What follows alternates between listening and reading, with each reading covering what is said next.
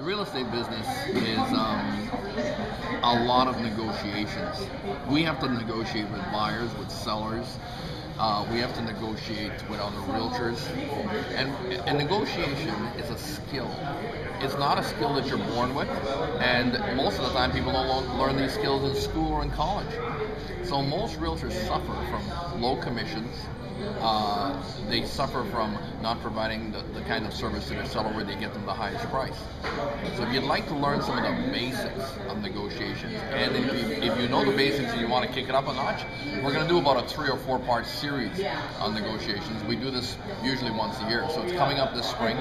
Watch for it below on the MeetUp group. Join us, and we hope we can help you, and we hope you can take some of these skills and put them into practice.